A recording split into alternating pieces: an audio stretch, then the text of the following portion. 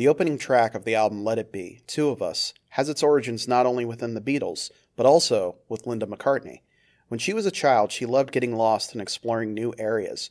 She found this difficult to do in the US, however, as there were always road signs and markers to help you find your way back. When she got older and began a relationship with Paul, that all changed. She said, "We would put Martha in the back of the car and drive out of London. As soon as we were on the open road, I'd say, 'Let's get lost,' and we'd keep driving without looking at any signs." Hence the line in the song, "Two of Us Going Nowhere." Paul wrote Two of Us on one of those days out. It's about us. We just pulled off in a woods somewhere and parked the car. I went off walking while Paul sat in the car and just started writing.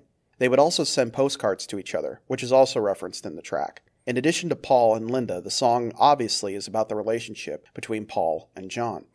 They make reference to their friendship and songwriting partnership. In a way, this makes the track a transitional piece, as they are moving on from the Beatles and into their own lives with Yoko and Linda, respectively. It starts the album out on the right foot, by acknowledging that yes, this most likely is the end, but to make it a celebration rather than a funeral. Speaking of introductions, the intro to this song is taken from some in-studio chatter of John just goofing around.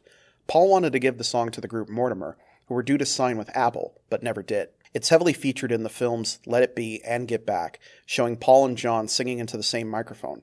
At the time, the song was known as On Our Way Home. You get a real sense of play between the two, and it's an interesting peek at how they would riff off each other. It was always intended to be included in both the film and the record. During filming of the band working on the song, there was a heated exchange between Paul and George, during which Paul said, "This one is like, shall we play guitars through Hey Jude? Well, I don't think we should." To which George replied, "Okay, well, I don't mind. I'll play, whatever you want me to play. Or I won't play at all if you don't want me to play. Whatever it is that'll please you, I'll do it." Again, showing that while the song was upbeat, it was acknowledging the end of a working and friendly relationship, for the time being. I still remember the first time I heard this track, and I don't think I ever smiled so quickly while listening to a song. There's just something so sentimentally sweet about this track and its playfulness. Whether that relationship is between friends, family, or lovers, we can all connect with this track in some way, and its desire for fanciful freedom and getting lost in our wild, wild world. The content on this channel is made possible from viewers like you. Help the channel grow by liking, commenting, sharing, and subscribing.